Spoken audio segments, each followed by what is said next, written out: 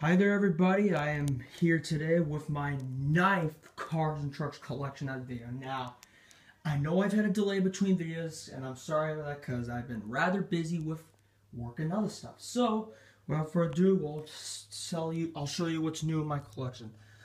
The newest ones up here is the camper van. I don't know if it's going to focus. There we go. I'm using my phone to record this instead of my iPad because, my iPad screen is cracked, and this is actually the first video I'm recording my phone. This is my first video I'm going to use, that I'm using my phone to record for, because, I never had my YouTube channel here, but now I do. Anyways, back onto the topic of vehicles. This truck, which is also new, I wasn't too fond of it at first, but since it has a bed back there, I think I can overlook it. It's nice out, anyways. And I don't know if I've mentioned this. I might have mentioned it. This bus right here. I probably already mentioned it in my video. Anyways, that's a slightly newer edition.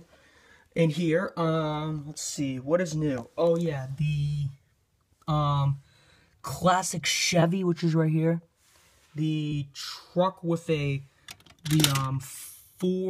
Chevy pickup truck, which is a classic one. It's got a surfboard on it. Or a board on it. Looks cool anyways. And that white police car on the back, that's new as well. And then we have slightly newer additions up here. Sorry if it's dark, my camera just won't focus. It is kind of dark out, and that's why it's a little dark back there. The zoo vehicles, those are slightly newer additions to the collection. And let me think. I think that about does it up here. Just a little rearrangement, nothing special up here. And yeah, so, alright, we'll go up. Let me just close this. This will probably be my shortest Cars and Trucks collection update video. Or I don't know if that's going to be true or not, because they have been long or short, just depends. Okay, I'm having trouble closing it. There we go, I got it closed. So yeah, that's about does it. Up here, there's been a little rearrangements that I forgot to point out. I put the go-kart and the dump truck right on top of the bus just because I need some space for all my other vehicles. And then in here, we've had some slight arrangements on the top shelf. I had to put the bus up there.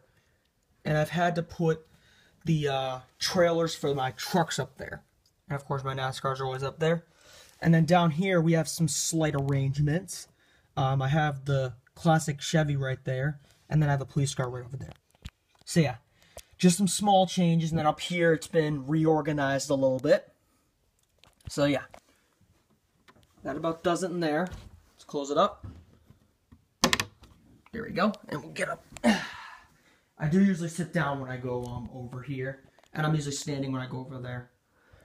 And we'll go to the closet, because I haven't said anything since our closet. Alright, this is the closet where the rest of my collection resides. Hang on, let me get the light on here. There we go. It takes a few seconds to light turn on.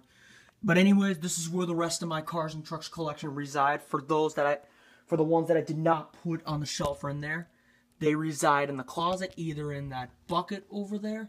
Sorry if it's a little bright. My camera's not focused. There we go. My camera's focused on my phone. Some of them are residing over here. Sorry if it's dark. There we go. I mean, it takes a while for my camera to focus because I am using my phone instead of my iPad. So yeah. Just wanted to point that out. That's where the rest reside, and we're about good in here. Let me close the closet door. So yeah, that about does it for my Cars and Trucks collection video, my 9th update video. Thank you for watching. I hope you enjoyed it, and bye.